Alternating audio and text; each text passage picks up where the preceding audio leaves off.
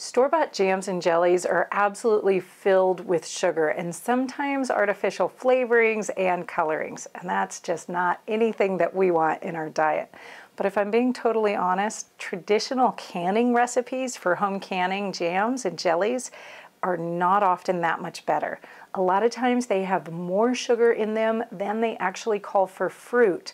And that's just way too much sugar. None of us need that much in our diet. So today I'm gonna show you my secret method for reducing the amount of sugar in my jams and jellies, and maybe even using something besides refined sugar, like honey or maple syrup. Let's check it out.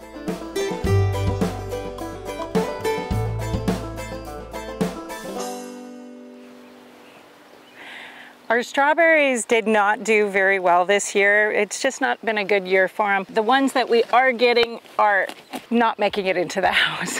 They're getting eaten on the way from the garden to the house. And so when I saw some strawberries at a local fruit stand, I knew that I really wanted to have them so we could make this recipe. This is a strawberry rhubarb jam, and it is sweetened instead of with regular sugar. It's sweetened with honey. What I love about this recipe though is that you can choose to sweeten it with whatever you want. You can use regular sugar, you could use maple syrup, you can use honey, you can use Splenda, you could use whatever it is that you have on hand to use, and the jam will still turn out great. So it gives you a lot of flexibility. Today we're going to be using honey. Now, here we are at the rhubarb patch. While we didn't get a ton of strawberries, we have been getting a ton of rhubarb. You can see it's doing really well this year. I want to end up with about 2 cups of mashed and cooked rhubarb. So I'm going to grab myself about 8 really big stalks here and take them into the kitchen.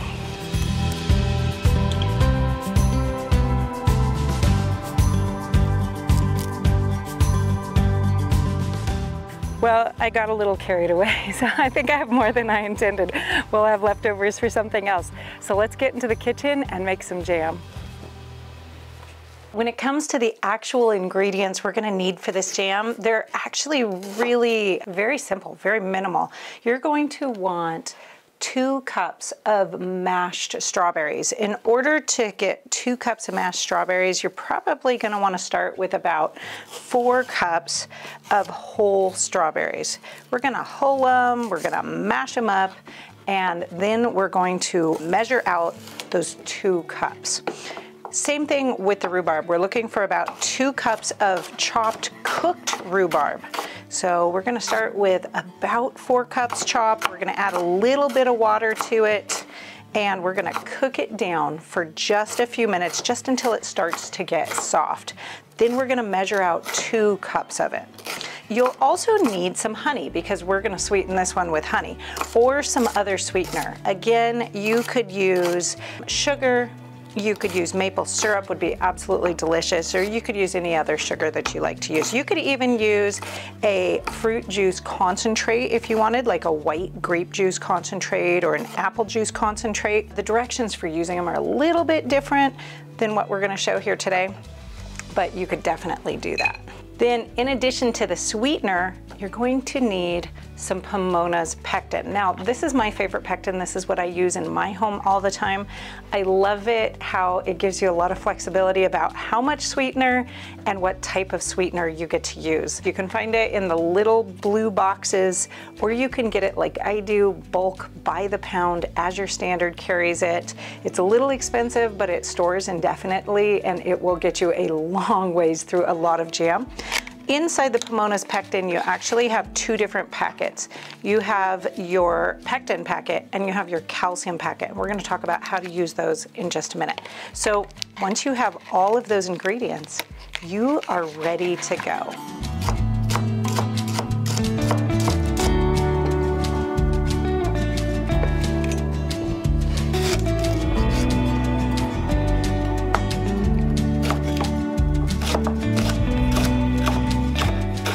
We love having tons of rhubarb around. We've gotten to where we put it in all sorts of things, and it's really good. But my kids eat it raw, and It's good, but it's really sour. I think I'll stick with my coffee. I obviously have way more rhubarb here than I need, but that's okay. We'll just add it to our morning oatmeal tomorrow morning and it'll be great. But I want to start by putting this into a pot. Heavy bottomed is always best for cooking. All in there and just covering the bottom with a little bit of water and then bringing it to a light simmer just to cook it until it softens up. I love this spoon. One of my daughters made it for me. She actually carved it. So I'm just going to give it a stir every so often just to make sure that nothing is sticking to the bottom as this comes up to heat. Okay, and while I'm waiting for that, I'm going to prep the strawberries. They've already been washed and slightly dried or let to sit for a few minutes so the water drains off. And we're just gonna pop off their tops and put them right on in the bowl. Now, you could use a food processor or possibly even a blender if you're really careful, but it does change the final texture of the jam. You actually have to use a little bit more pectin if you're gonna use a food processor, because it just liquefies it a little bit too much surface area on that fruit. And so it's best if you just go ahead with the hand mashing when you're following a recipe, unless you're actually following a recipe for the food processor, especially when it comes to something like berries. This is one of those little gadgets that makes your life so much easier when you have it, even though it's just the silliest little tool. But it is actually a strawberry huller. You could use the end of a spoon, but I find that these things work so well just for this job. I think you can get them on Lehman's. I think that's where I got mine, but it's a little $2 tool and I've used this one for probably a decade. Now, when you're making jams or jellies, it's always best to not have overripe produce. I know we want to kind of lock that produce in at the height of its ripeness, which is wonderful, but you also don't want it too ripe. Because of the pectin. It will actually change the way the pectin works. So in general, you're looking for something that is about 3/4 of the way ripe. Of all the strawberries you have, you want some that about 1/4 of them are a little underripe. And the 3/4 of them nice and all the way ripe. You don't want anything that's starting to get mushy or a little past its prime. That just won't give you anything good when it comes to preserves.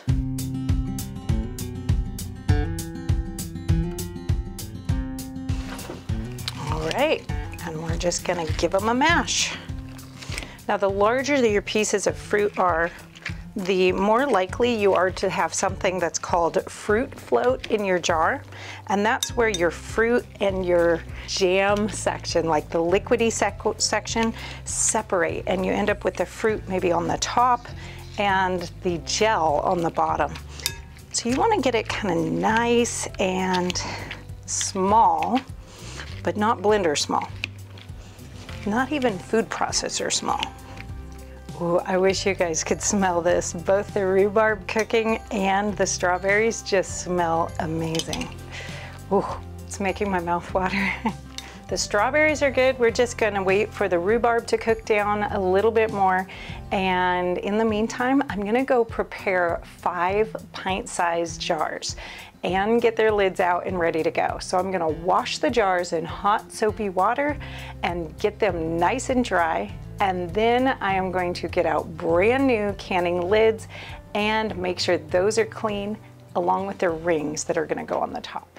I have my jars and their lids and the bands all set up. I also have a jar lifter, a good ladle, you'll want one of those, and a funnel. That's important. You've got to have a funnel. I have my pot that I'm going to cook my jam in, and I have my canner. It's already filled with water and it has a rack inside of it.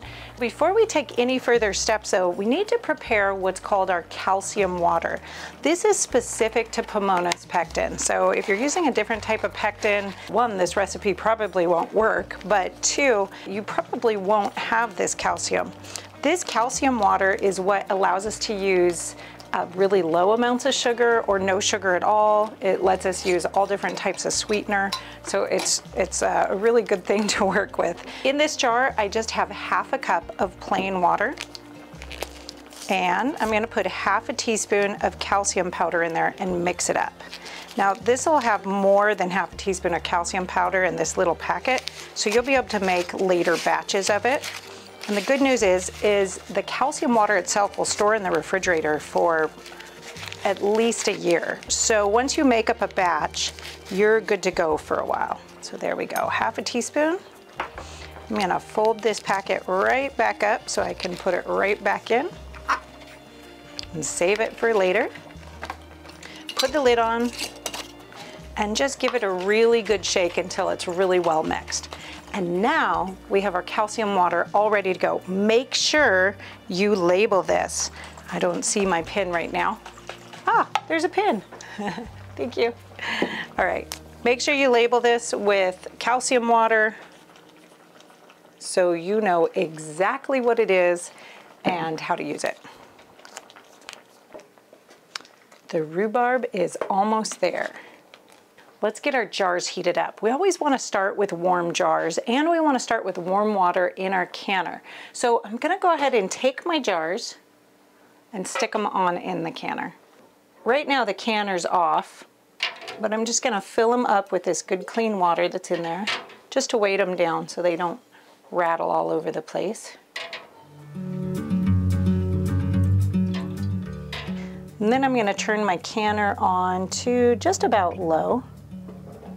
I don't want to bring the canner to a boil at this point. I'm just looking to get it warm and to just barely steaming, and hold it at that temperature until I'm ready to fill the jars, get the filled jars back in, and then we'll put it up to a full boil. We'll bring it up to a full boil. But for now, we're just trying to warm everything up.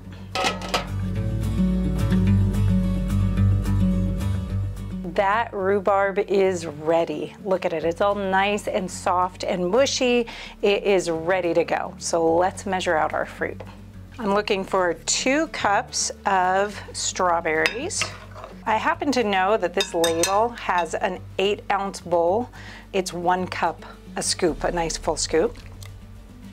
But you just measure it out. And 2 cups of strawberries. And 2 cups of rhubarb.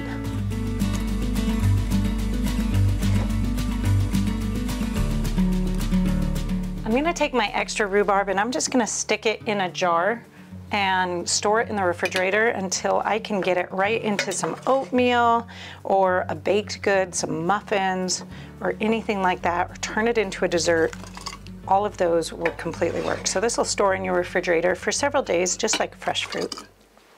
There's also some really good recipes out there for 100% rhubarb jam using the Pomona's pectin, so you can use some lower sugar or some alternate sugars, and that would be amazing with this too. So you could just make a different type of jam. I'm just gonna put the strawberries right in there and get that in the refrigerator.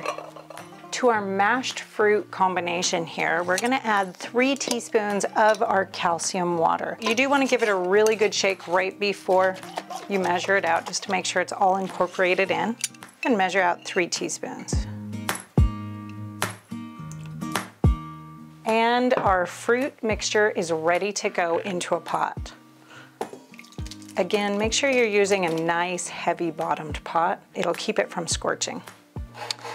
And we're going to turn this on to low just to bring it back up to heat. We're gonna prepare our honey and pectin mixture. For this, you're gonna take your 1/2 cup of honey.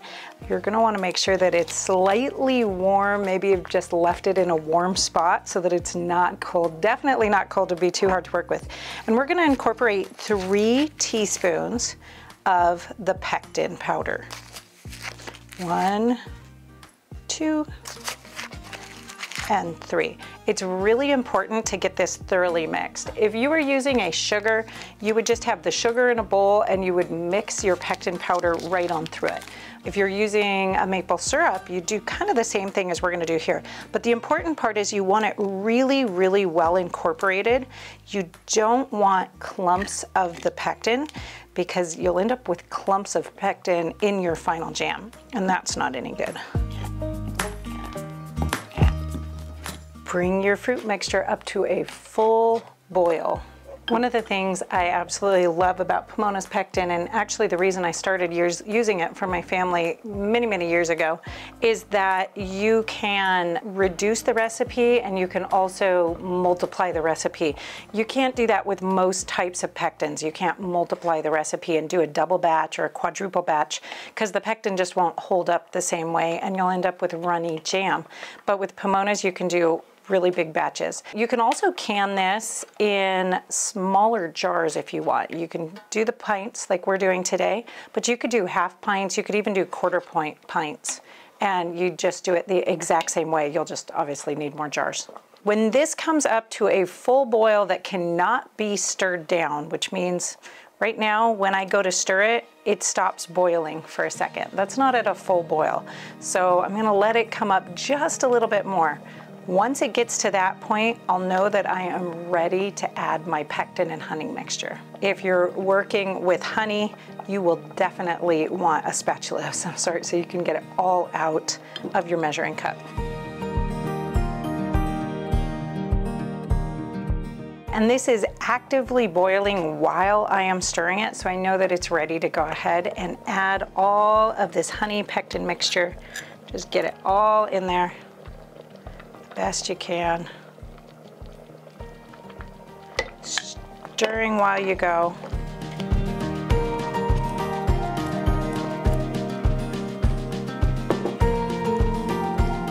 We're going to want to stir vigorously for about 2 minutes. That's just so that really incorporates in and it doesn't clump up.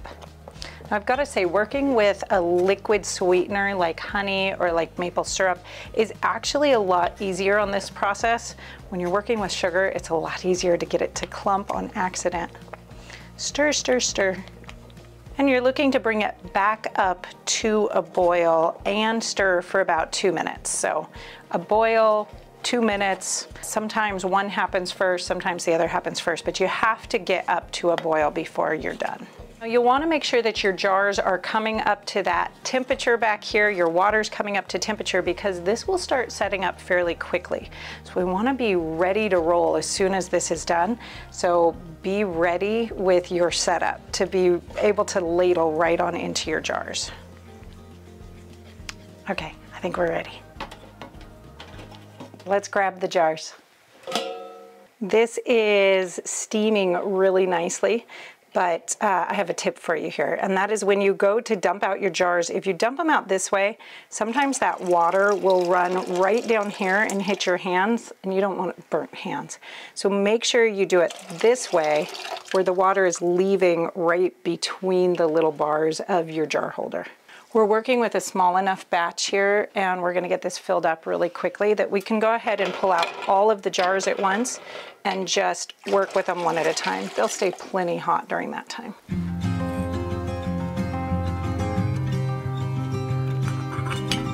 I have my handy ladle. I've got my funnel all set up. I have a very clean cloth that is damp with water so I can wipe my rims. And I also have a bubble popper tool. You could use just a wooden chopstick or wooden skewer or a plastic tool, preferably not metal because that will scrape your jar, so that we can get the bubbles out. And just fill it right on up. Jams and jellies have a headspace of about 1/4 of an inch right at the top, so just get it nice and tight against the top there. This is probably only going to fill about 2.5 of these pints because we're talking about 5 cups of jam, and that'll be just fine because we'll have that half pint left over for being able to taste it. We'll stick that right in the refrigerator instead of canning it. Again, if you want to make a larger batch, you can definitely go ahead and double this recipe, triple the recipe, quadruple the recipe, depends on how much fruit you have on hand. Okay, 2.5. I'm going to just run my bubble popping tool right down along the edge. Just make sure there's no big bubbles in there. Small ones are not a problem, but just those big ones. And then wipe the rims. Make sure there's no jam right on the rim. Uh-oh, look what I found. This jar has nicks in the rim of it. This will not seal. So usually I check these a little more carefully before I start, but I missed these. So I'm going to go ahead and just transfer this. It is a little hot. Right on into a different jar. This is why I always have extra prepared jars when I'm canning. You just never know what you're gonna run into, whether it's a nick in your jar or it is extra preserves that you weren't expecting. That can definitely happen. Okay, get it nice and clean. Get your lids on. Hold them right on through and put your bands on with a good finger tight. You just don't want to crank it down there. You don't need to call the strong guy in your household in to crank them down, nothing like that. You don't want that. That'll cause your lids to actually buckle and oftentimes not to seal well if you are over cranking it. So just get them screwed on there and then right into the canner.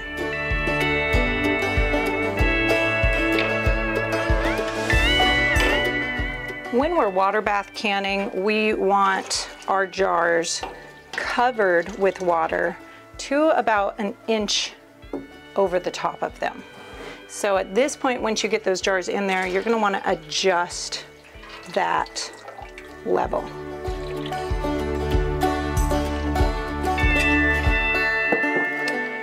Put the lid back on, and you can turn your heat up a little bit to medium-high. Bring it up to a full rolling boil. Now, once it gets to a full rolling boil, we're going to can this for 10 minutes if you live at sea level. For every 1,000 feet you live above sea level, you're gonna wanna add a minute. So for me, I would be at about 13 minutes. Once your timer goes off, then you turn off the heat. Okay, I have a few minutes now. I can go get everything all cleaned up. This guy gets to be the tester.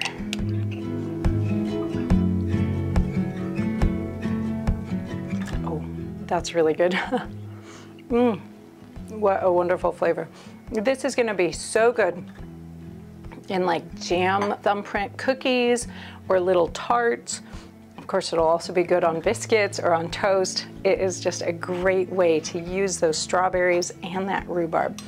This guy, since we're not going to can him, we're gonna put him right in the refrigerator and he'll last there for about 3 weeks. So will these once they're open and off the shelf. Once you open them up, they'll be about 3 weeks in the refrigerator that you'll have to use them up. The timer just went off, so we're ready to go ahead and turn the heat off on the canner. Take the lid off and let it sit here with the lid off for 5 minutes. This is gonna let it equalize in pressure so that you don't have a bunch of siphoning. Now that it's been sitting for 5 minutes, we're ready to take the jars out of the canner. Look at that beautiful color. Set them on a towel on the counter where you can let them sit for at least overnight. We don't want to disturb them once they start kind of setting up there.